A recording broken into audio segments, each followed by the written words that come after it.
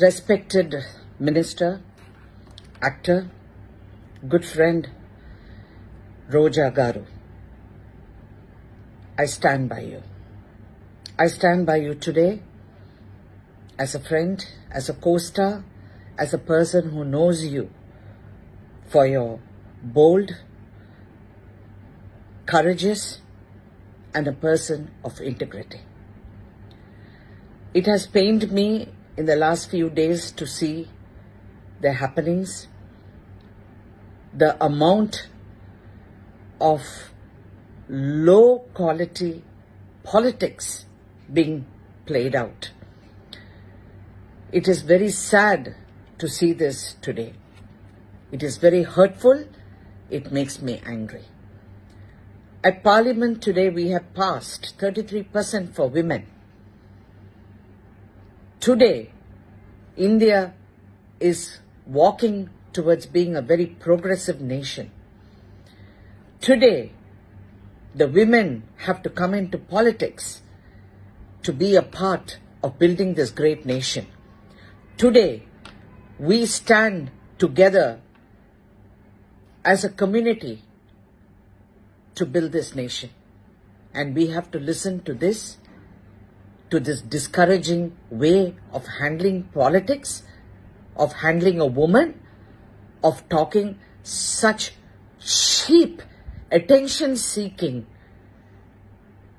comments coming from a respected person, from a respected party. It is very shameful.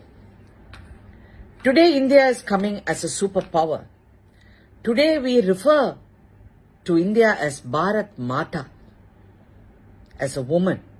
We embody India as a woman. And this is the respect you show to a woman? Shame on you. Shame on this sort of politics.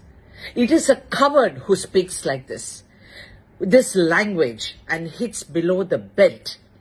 Antena, oka aadavalni edaina cheppalante, the last resort is calling her a prostitute. Tanu blue film lag chesindi, tanu em chesindi, enti mata. Prostitute ani cheppadam enti.